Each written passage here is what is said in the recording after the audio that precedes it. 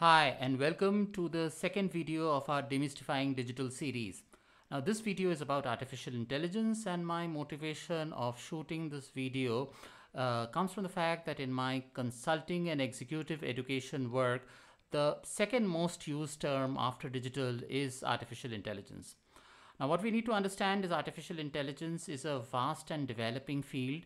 It consists of multiple techniques like fuzzy logic, probabilistic reasoning, machine learning, neurolinguistic programming, and so on and so forth, applied to multiple domains or functional areas like speech recognition, NLP, computer vision, and that again gets applied to multiple use cases in industries.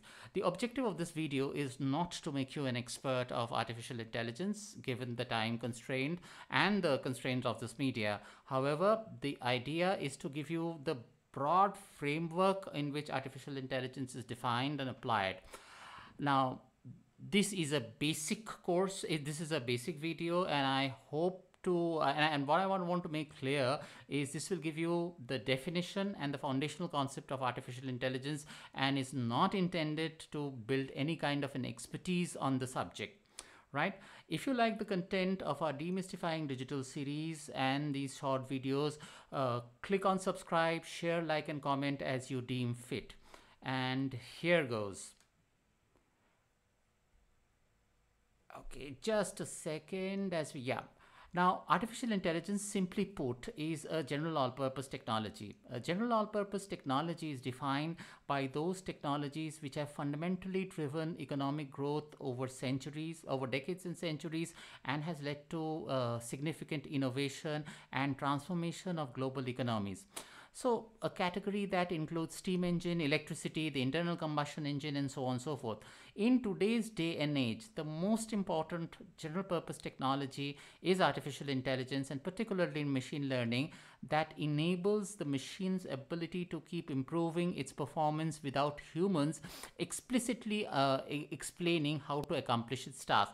A significant departure from programming as we understand it, computer programming as we understand it.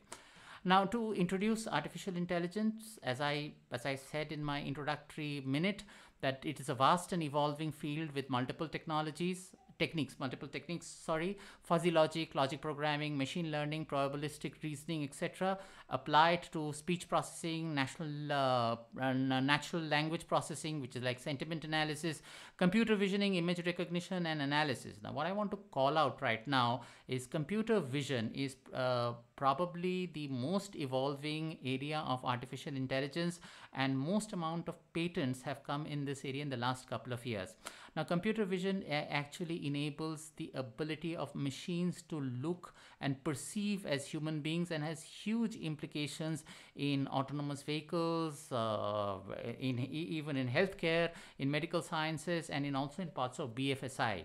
Right? Now, just to get the definition straight, and again coming back to the very basic terms, World Economic Forum defines artificial intelligence as an umbrella of a collection of technologies which think, reason, and perceive as human beings, and thereby automate and digitize a lot of functions that were hitherto dependent on human beings. A subset of artificial intelligence is machine learning, which enables machines to develop problem-solving modules by identifying patterns of data instead of leveraging explicit programming. Right? And obviously machine learning has subsets into supervised, unsupervised, or reinforced, and you can look this up by doing a Google search of the categories of machine learning. And for the purpose of the video, we are not getting deep into it and just leaving you with this basic definition. Now, when I look at, again, to simplify artificial intelligence, it has two major areas. One is about thinking, reasoning, and the logical analysis of data, which is called cognition, the functions of the brain. The other is perception. Now, the perception is the ability to think, feel, and infer from sentiments. Now, if you've been using Facebook, and if you've tagged your friends, and then a second image comes up, and it automatically recommends a tag, that is image recognition technology of artificial intelligence. Similarly, vision systems are being applied for self-driven cars, in driver assisted modules, and also in full autonomy. voice recognition, speech recognition, and the conversational ability in the way of how we talk and relate to each other leads to a field of area called NLP, or sentiment analysis, where the voice is analyzed and the tonality of the voice enables a particular response.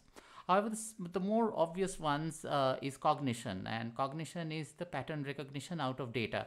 Simple applications that we see is when you look at Amazon and you've bought something, and there's a pattern of buying history in Amazon, and Amazon recommends saying people who bought this also bought that. That's a basic level of pattern recognition.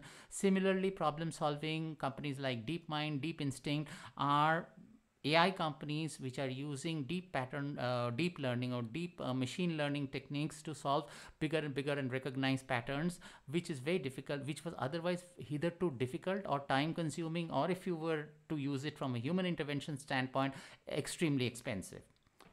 Now, at this point in time, we've just scratched the surface of artificial intelligence in terms of its definition and some broad areas of application. Now on, I would like to take you through two areas, two industries where it has been significantly applied.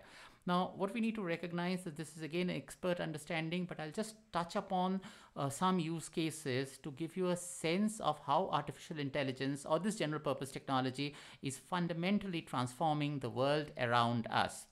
Okay, so let's look at healthcare first. Right, just a second. Yeah, in healthcare, three things are happening. There are healthcare AI is a big field. $2 billion investments in healthcare startups in only the Q3 of 2020, which was the highest ever in that quarter.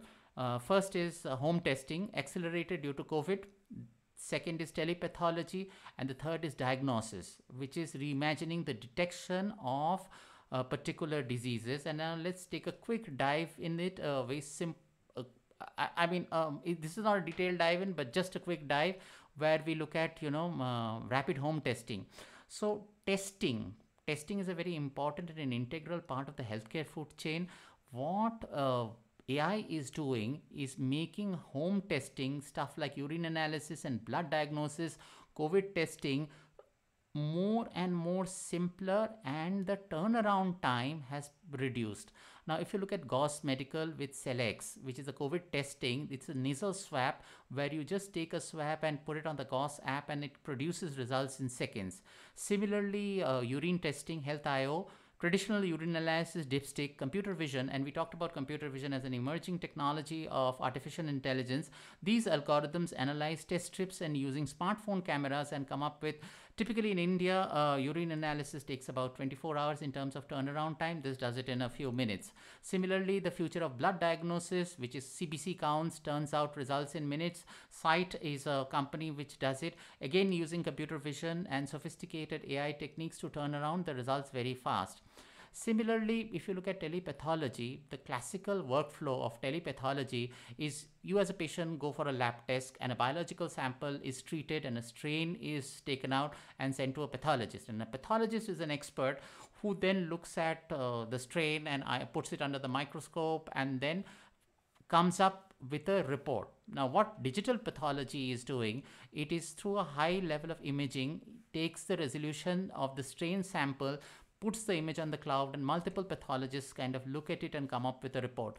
Danaher, Olympus are leaders in this field, and global digital pathology is not small. It's about $, almost $1 billion, and expected to rise at the level of 7%. Now, classical diagnosis businesses, which were on the classical workflows, are going to be threatened by AI.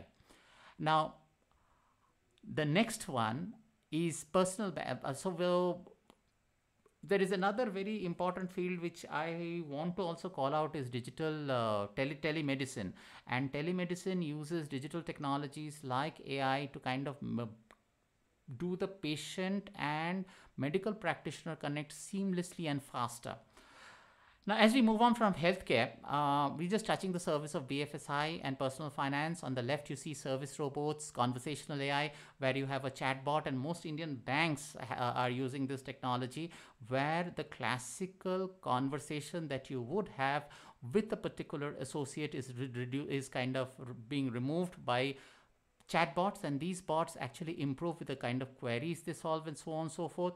The limited point that I'm trying to make out of this discussion is the growing field of AI and its implications are of most businesses around us, and the understanding of AI or the basic principles of AI is a must do for managers going forward. And I hope to come up with other digital technology videos in this series. And if you have any comments, just click on the comment button and share your feedback, and happy to hear from you as we go forward. Thank you for your time, and watch this space for more videos.